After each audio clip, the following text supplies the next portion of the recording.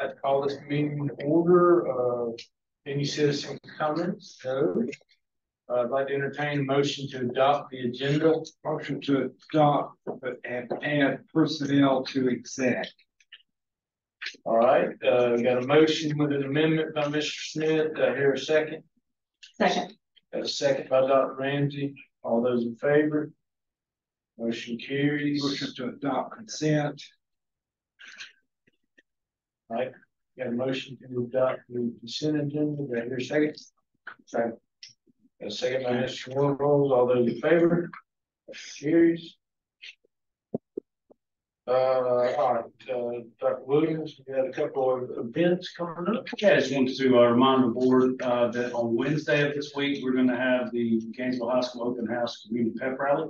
At 6 o'clock will be just kind of a self-guided tour through the high school campus. Then at 7 o'clock, the recognitions of our athletic programs, Big Red Machine and others, will take place at 7 there at Bruce Miller Field. So instead of being at City Park, we will actually have that at Gainesville High School campus, also using it as a way to let people see the school and walk around. And that flyer started to get pushed out a good bit today, I believe.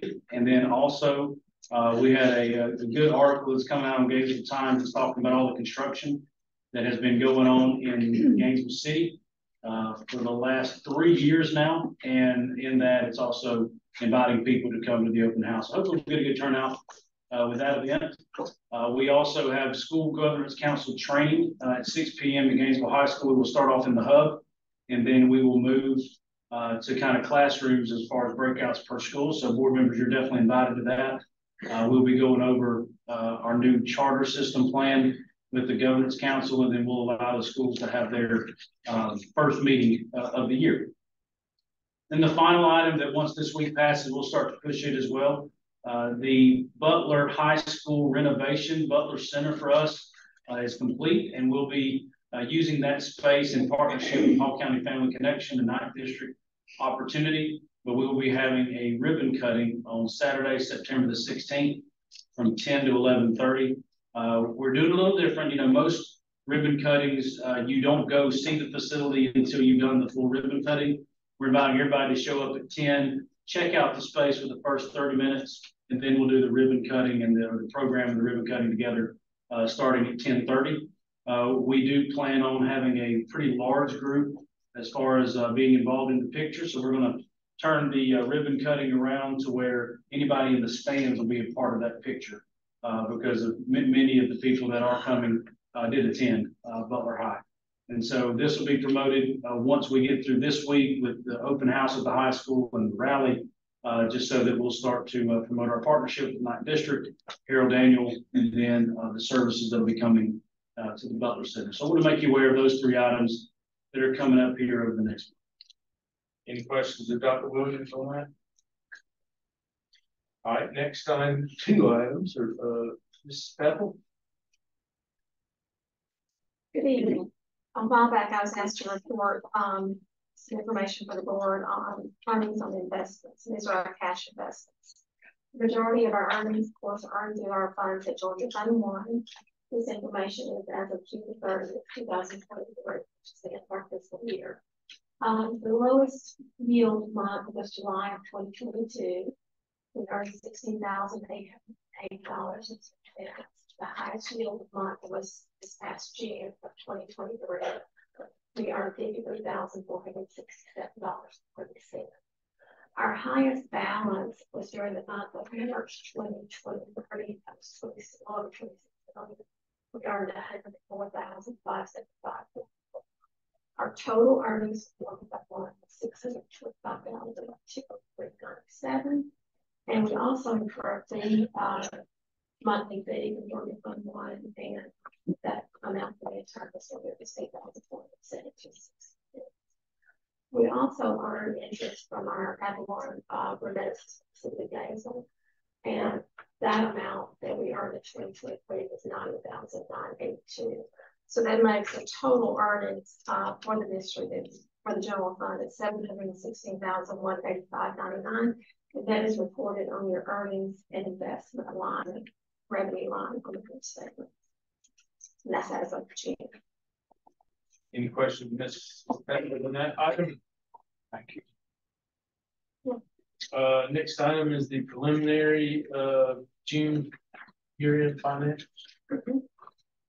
Yes, we have the first preliminary report for June. Our year-to-date revenues are 87.7 million. Our year-to-date expenditures are 92.5 million. Our ending fund balance, for June 30th is 19,804,000. We are continuing to post the necessary items to record for the year end. So the majority of our expenditures and revenues have already been recorded in these numbers. We still are working towards that closing date of September the 30th. But we'll be bringing June, July, and August all together at the September meeting, which is typical for us. We do have some more revenue that will be coming in. We anticipate being over $20 million in reserve with this call. Once it closed up. Very close to what we anticipated when we brought forward. I think when Ms. Beth and I looked at it, it was about a $17,000 difference from the anticipated budget from a year ago. So we'll take that. Any questions, Ms. Beth, on the financial statement? All right, thank you. Next item is Mrs. Collins. Discuss financial condition of Shopper Scholars. Good evening. So we did have a meeting recently back in July in regards to the Shockley Scholars Fund. You'll see who those committee members are that we met via Zoom on July 12th. The original purpose of the Shockley Scholars Fund was to assist disadvantaged students and their families that attend Gainesville City schools. That assistance back in that 2008 agreement it included things like field trips, curriculum books, brochures for parents, the Duke tip, AP exams, Discover Test program fees. We currently have a balance of about $29,610, with the last amount being put into that account of $2,000 that came in December of 2022. The high school, the last time we accessed this fund was in the 2011-2012 school year. And you can notice that we only took out anywhere from about $1,400 to $2,000, and it was for the AP exams there. The high school pays for AP exams. You know, they get state funding as well as they use their consolidated funds to pay for AP exams. So they are not accessing the fund for this. Elementary and middle school really hadn't accessed the fund either. So what we did is we looked at the original intent of the fund, and then we talked about what can we use these funds for. And so we said things that are student-based funds, student-based fees, such as field trips when kids can't afford to pay for a field trip, or competitions. In elementary, it might be when they are having robotics competitions and they may have to go and stay overnight for competitions out of state or, you know, in the state. And then if there are people that can't afford to pay for that, then, you know, be access for that, as well as any conferences that students are attending, not the staff, but student conferences. So the same thing with middle school. And then the middle school also, and this is middle school West specifically, they would like to access the fund to pay for things that they would put in their care closets for families, you know, be it food or clothing, those kinds of things. The high school, again, they would not really use it for AP exams, but they did talk about using it for perhaps SAT, ACT, and AP prep materials for individual students.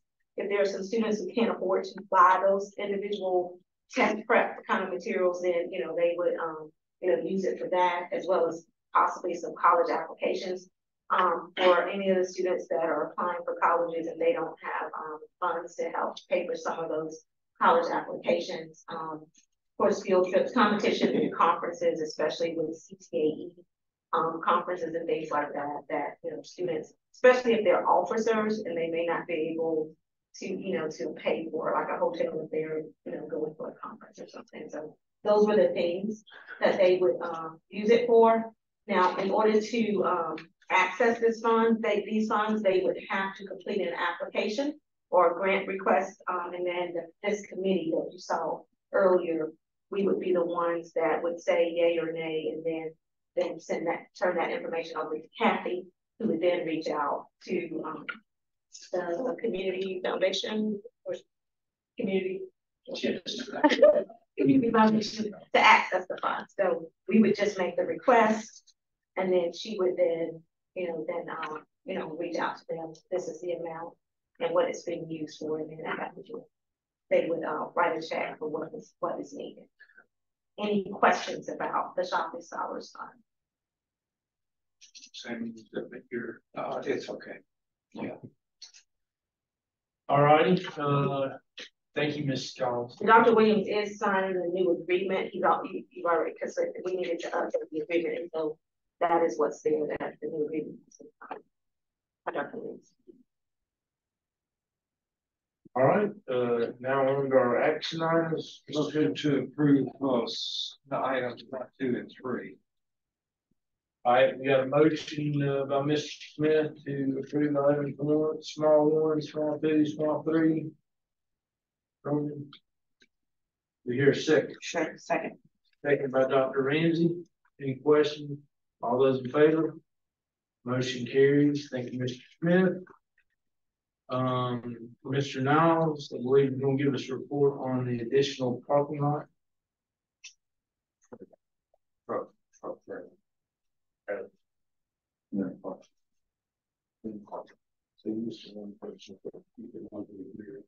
I thought he said 1, 2, 3.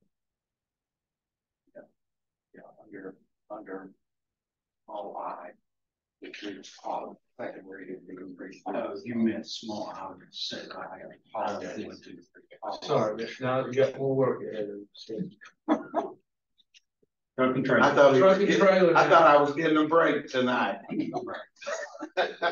No fence, no breaks. Amen. But you can't run through a fence because there's not one there, right? I didn't go far. That's why we didn't finish it. Yeah, we're holding on. Our first request this evening is to purchase 2024 Isuzu pickup truck trailer combination for fields. We currently haul equipment, tractors, and lawn equipment from one field to another. We do it now with a truck and trailer. This is a combo, so we can do it now with really just a one vehicle. This purchase off state contract through Gainesville Truck Center. Motion to approve. I have got a motion by Mr. Smith. I hear a second. Second. Got a second by Mr. Mitchell. Any questions, comments? All those in favor? Motion carries. All right. The next item is to extend contract to Carolina's construction company for the finished work at the existing 3-story building. It's an extension of contract and not a change order, because the current contract with them would have been a change order, would have been for the new 3-story. All the subs and everything are the same, so this just extends their contract for this $262,919. It allowed us to use the painters that were on Correct. site. Painters, plumbers, instead of having to. It's an extension of the scope of. That's right. Yes. That's right. Let's start using the letter designations for each building. They're both 3 stories. They're both existing. Building C. So this is building C. That's a question. This is building C. Yes, that's Okay. right. Let's start using the letter designations instead of all this frivolity stuff that you've got on here. You got it. Motion to approve. All right, we got a motion by Mr. Smith. Second. Got a second by Mr. Norholz. Any questions or comments? All those. Sammy, I believe you're gonna have to keep reminding me which one's A, B, and C. Okay. Left or right? Start at Centennial. That's it. No. No, come on. All right, we get a, all in favor? Motion carries. All right, finally, the parking lot, Mr. Niles. Yes, this is up the parking lot adjacent to the senior parking. Carolina Construction, $487,938, creates 119 parking spaces. This allows them to go ahead, come in, get the parking lot done. We'll come back and do some stormwater containment later, but this allows us to go ahead and get the parking lot in. Motion to approve. All right, we have a motion by Mr. Smith, Second. second by Dr. Ramsey. Any questions, Mr. Nall? All those in favor? Motion carried. What's the timeline?